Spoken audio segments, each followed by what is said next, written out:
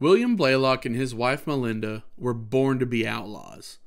They fulfilled their destiny in the midst of the Civil War, when the duo became the most wanted couple in all the Blue Ridge Mountains.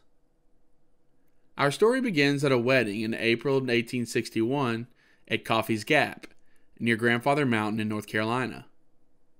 William Blalock was marrying Malinda Pritchard. For nearly 200 years, the Blalock and Pritchard families had feuded. The feud began in Scotland and continued in the mountains of North Carolina. William Blalock and his family were known Unionists, while Malinda and the Pritchards were notorious secessionists. And then there were the Coffeys, who were split down the middle. But Austin Coffey, William's stepfather, was a Unionist. What a wedding party that must have been. As the story goes, most of those in attendance at the wedding would be hunting each other down in the years to come. As the Civil War began, thousands of volunteers enlisted for the Confederacy in the area, but William Blalock had no intention of doing so. Instead, he developed a plan that would begin with him volunteering for the Confederate Army rather than being drafted. His plan was to escape his unit when they traveled to Virginia, where he could then get to freedom in the North. So he traveled to Lenoir to enlist in the North Carolina Infantry. Newly minted as a sergeant, William Blalock and his men would head to Camp Carolina to begin training. On the trip to Camp Carolina, a fellow soldier approached William for a fight. As it turned out, it was his wife Malinda dressed in gear, impersonating Blalock's younger brother. The couple set off together with their plan intact, but it immediately went awry. Their company was not sent to Virginia, but rather to the front lines in New Bern, where they were forced to fight off General Burnside. The Union lines were too far to make a run for it, so the couple waited. On a patrol, the company was ambushed and Malinda was shot in the shoulder. While treating her, the surgeon discovered their marriage, discharged Malinda, and sent her home. Clearly heartbroken without Malinda by his side, William purposefully rolled in poison oak to get discharged. And it actually worked. The surgeon feared chickenpox, which could have led to others in the infantry becoming sick, so he discharged William and sent him home immediately as well. William and Malinda end up back at home near Grandfather Mountain, where they think their troubles are over with. But that wasn't the case.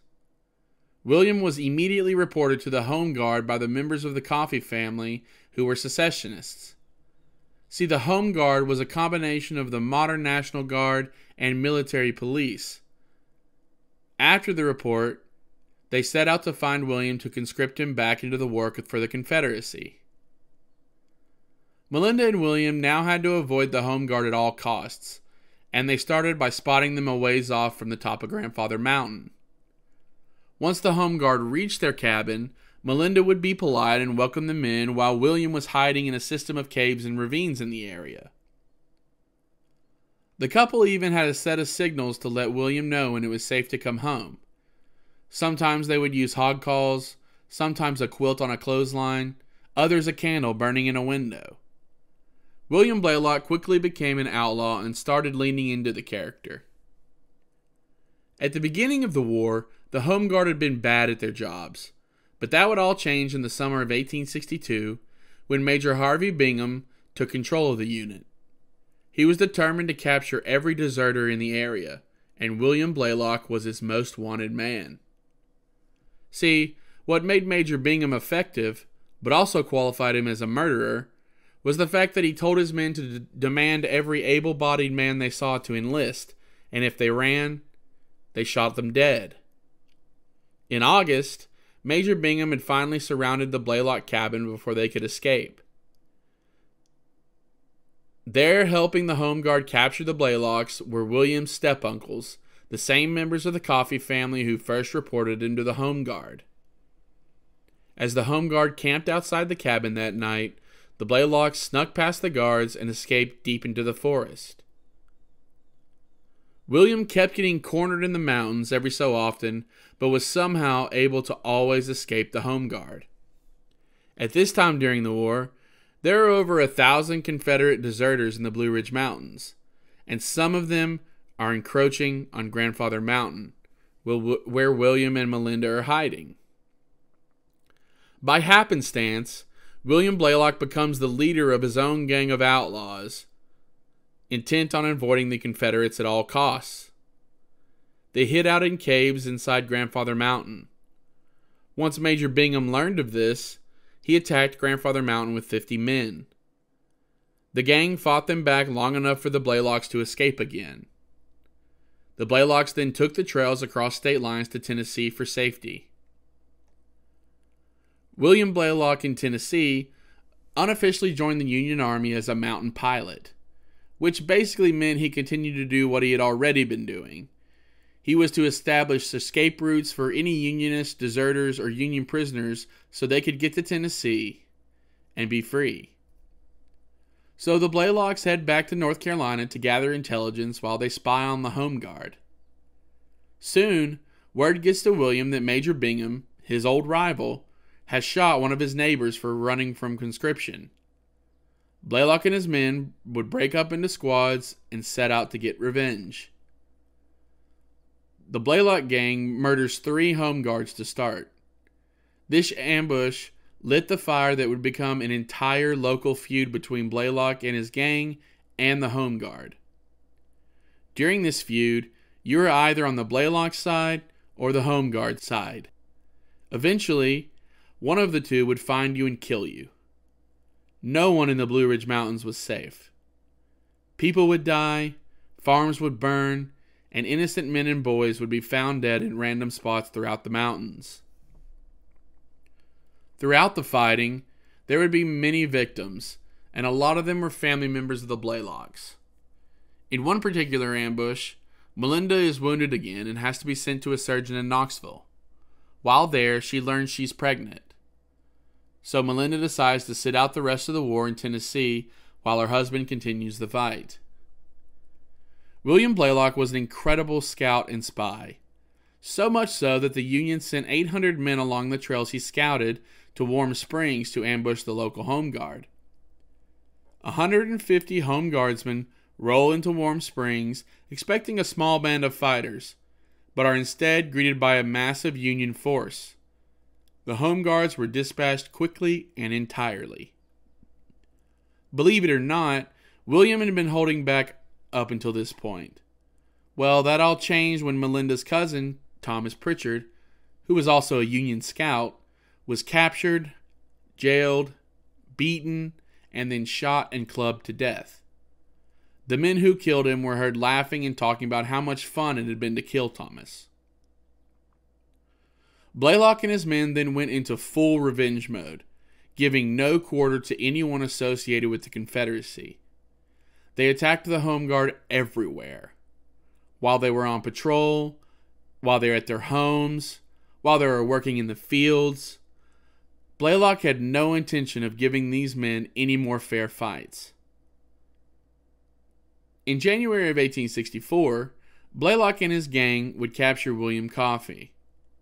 William Coffee was one of Blalock's step-uncles. He was not only part of the Home Guard, but he originally reported Blalock back when he came home from the war. One of Blalock's men, George Perkins, on the order of Blalock, pressed a pistol to Coffee's head and pulled the trigger. The next year, Blalock would invade a local farm and unknowingly attack a group of armed soldiers ready to fight.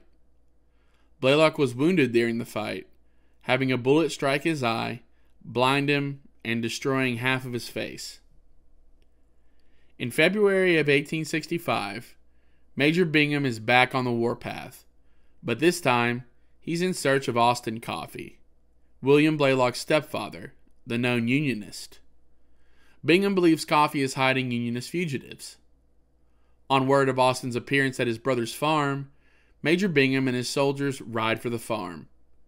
They find and arrest Austin Coffee while William Blalock's mother, Austin Coffee's wife, watches in horror.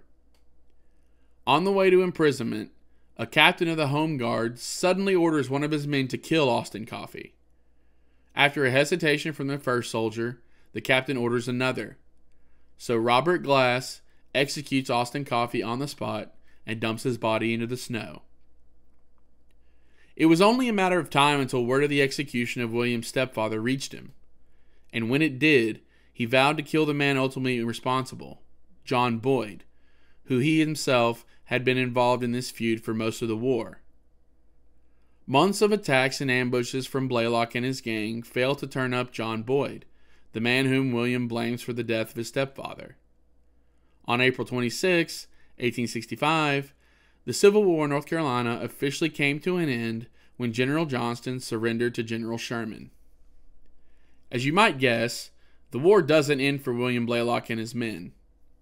Now discharged from the Union Army, blind in one eye, and ragged from years of being an outlaw in his own home, William Blalock rededicates himself to finding John Boyd.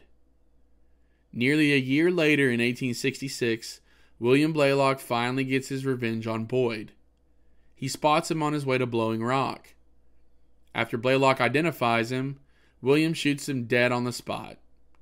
And so William Blalock and his gang have fulfilled their revenge, even after the war. William Blalock's wife, Malinda, would die in 1903 of old age. In 1913, Blalock, after years of sickness, was traveling outside Hickory, pumping a handcar down the tracks. As he approached a curve, the car jumped the tracks, fell into a gorge, and crushed William to death underneath it.